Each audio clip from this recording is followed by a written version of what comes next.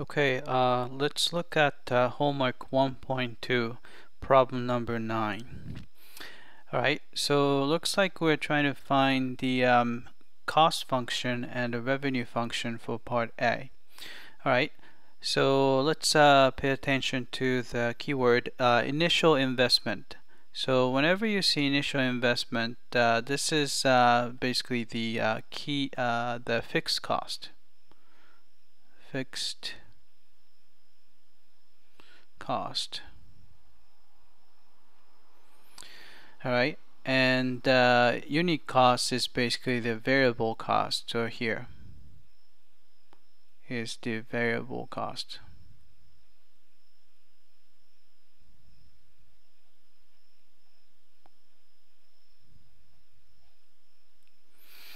Alright, so the cost function can be found by simply, alright, of course fixed cost should be there, so it's 15,000. And then on top of that, there's going to be a variable cost times the number of products we're going to produce. So it's going to be 11.4x. So that's the cost function. Right? And the revenue function, since we assume that all units of a product we produce, we assume to be able to sell. So and the selling price is right here, which is $18.90. So the revenue is going to be unit price times the number of units. So it's 18.9x. is the revenue.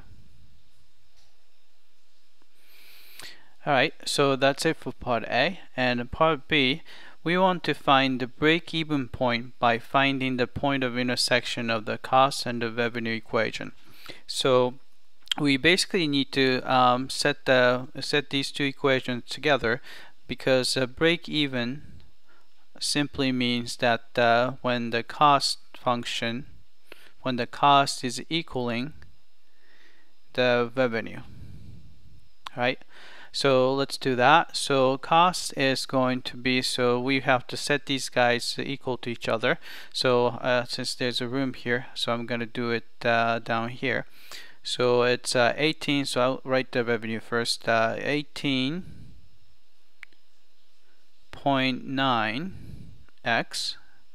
So that's our revenue, is equal to the total cost is 15,000 plus 11.4x. Alright, since we would like to have all the x terms on the left hand side, so I'm going to subtract 11.4x from both sides. So 18.9x minus 11.4 would be 7.5 x, and is equal to 15,000. Alright, so we can simply divide through by 7.5 to isolate x. So x is going to be, let's see, divide by 7.5. So x is going to be, right, 7.5. So it's 2,000. So 15,000. Maybe I'll write that. 15,000 divided by 7.5 would be 2,000. Alright, so it's going to be 2,000 units to break even. Alright, so how many units would yield a profit of $1,000? Alright, so the profit is simply the difference between the revenue and the cost. So maybe I should write the profit function. So let's say profit function, p of x. So I should write the p of x should be equal to, right? So revenue is the money coming in, and minus the cost. Cost is the money going out. Alright, so revenue is again 18.9x, and minus, so we have to subtract 15,000 plus 11.4x. Alright, so since negative sign distribute to 11.4x2, so it's going to be 18.9x minus 11.4x, so which is going to be 7.5x. And then we subtract 15,000 from that. Alright, so that's the profit function, and we want this profit to be 1,000. So we're going to set this guy equal to 1,000.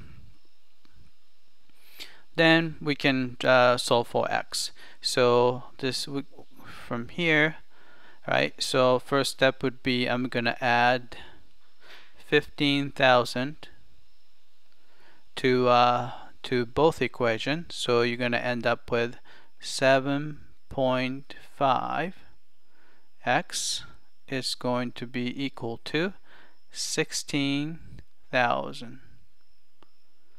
Alright, then we can isolate x by dividing through by 7.5. Right, so x is going to be 16,000 divided by 7.5. Alright, so I'm gonna cheat a little bit, so I'm gonna just bring up a calculator. Alright, so you can see that. Alright, so I want to find 16,000 and divided by 7.5. Right, then it's gonna give you 2133. So this is about 2133.333. So I would say since to have a profit of at least 1,000, so I would probably write 2,134 units as the answer. Alright, so I hope this was clear.